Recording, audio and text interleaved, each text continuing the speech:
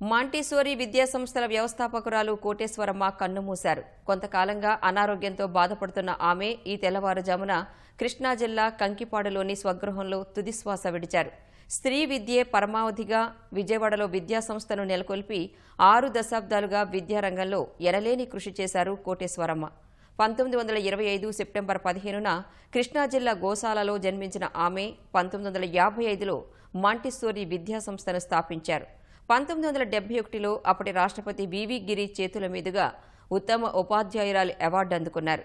విద్యారంగంలో ఆమె చేసిన కృషిని గుర్తించిన భారత ప్రభుత్వం పద్మశ్రీ అవార్డుతో సత్కరించింది.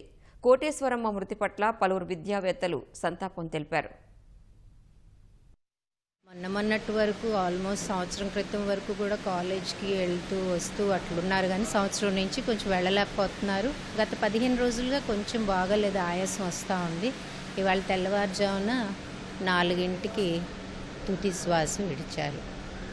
ఆవిడ ధ్యేయం ఏంటంటే స్త్రీలకి విద్య రావాలి, విద్య వస్తేనే అంత సాధికారికి వస్తుంది. కాబట్టి విద్య రావాలనే ఉద్దేశంతో ఆవిడ ఇదే ధ్యేయంగా ఈ విద్యా సంస్థ స్థాపించి కిండర్ గార్డెన్ నుంచి కేజీ నుంచి పీజీ దాకా విస్తరించారు.